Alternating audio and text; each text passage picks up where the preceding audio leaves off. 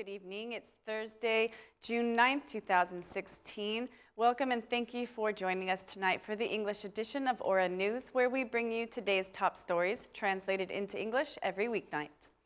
A day after the Prime Minister received support from the U.S. government and the EU diplomats to adopt the judicial reform, the Prime Minister opened a door for negotiations to the Democratic Party to adopt the judicial reform with consensus. During his speech in Parliament, the Prime Minister once again invited the opposition to negotiate, but warned the opposition that the judicial reform will be adopted with or without them. The Prime Minister said that the opposition's request for reserved seats is used as a pretext to reject the reform.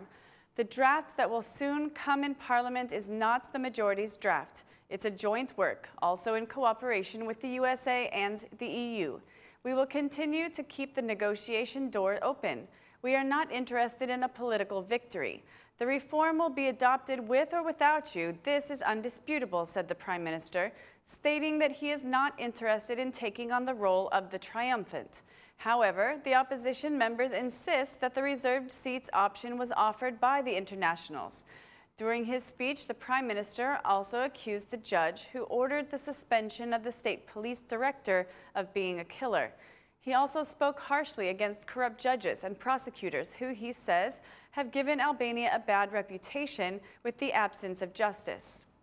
Regarding the tapping issue, the Prime Minister gave assurance that the equipment has never been used to tap the phones of the opposition. You will see the results of the judicial reform. The vetting process will discover the honest and corrupt judges. You are hoping that these people who have shamed Albania will save you, declared the Prime Minister. Democratic MPs reacted to the Prime Minister's statement, asking for an urgent gathering of the Bureau of Parliament, demanding the exclusion of the Prime Minister for 10 days from Parliament. The Democrat MPs gathered around the podium when the Prime Minister was speaking, causing tension. Meanwhile, outside the Parliament, the Vice Chairman of the Socialist Parliamentary Group declared that this is a scenario of the opposition made to block the judicial reform. For the second day in a row and for the fourth time before the media, the Minister of Interior attacked the Tirana court and the President as the head of the High Council of Justice, again for the selection of the judge who suspended the state police director. The court has clearly made an illegal decision. I am asking the President, why was a judge who was dismissed for freeing a person sentenced with 14 years of the abuse of minors, why was he elected? Why was this judge who has freed people who have committed serious criminal offenses elected? Why was this judge elected for this case? Asked the Minister of Interior, adding that several judges and prosecutors support those who do not want the judicial reform. Meanwhile, the prosecution continues to investigate the tapping issue and is investigating the involvement of other officials in this scandal.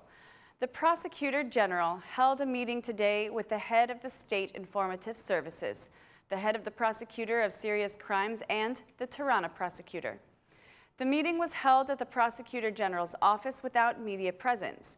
Sources from the meeting say that the head of the State Informative Services submitted a report that detailed information gathered regarding movements of the vehicle, which allegedly carried the tapping equipment.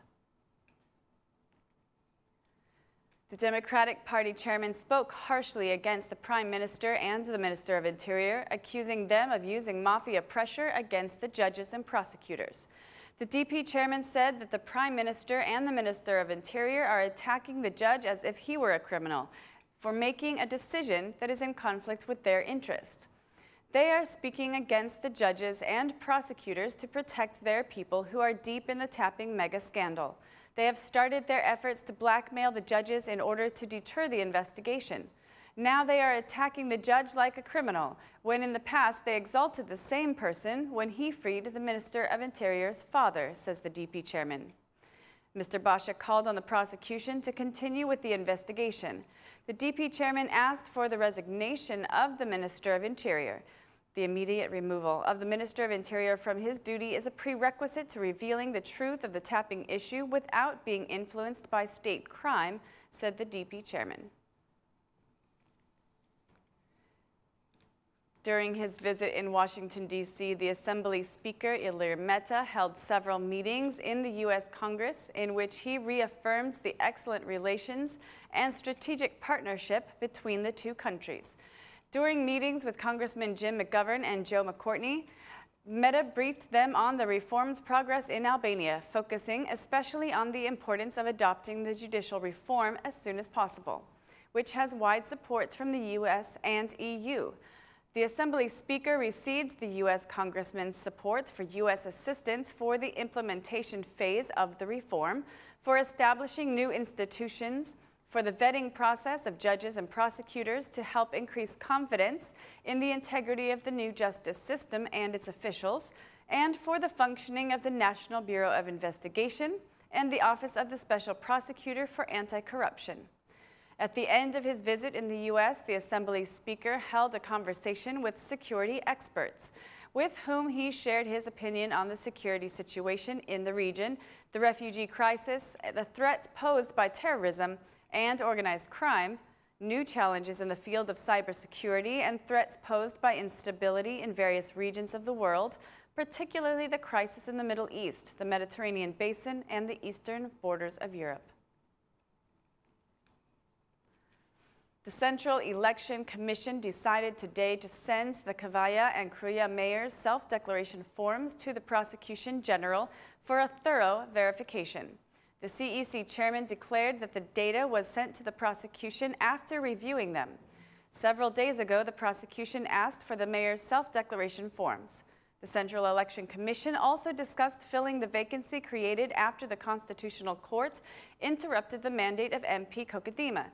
Given that the self-declaration form of Edmund Leka, who will replace the mandate position, was submitted only a few minutes before the meeting, the Central Election Commission decided to postpone the case to Friday.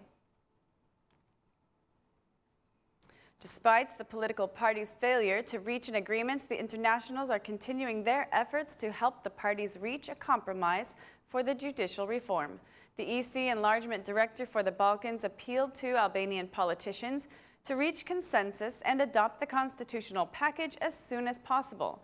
The EC official spoke at the meeting of the Association and Stabilization Committee, where she declared that she is helping with the judicial reform negotiations.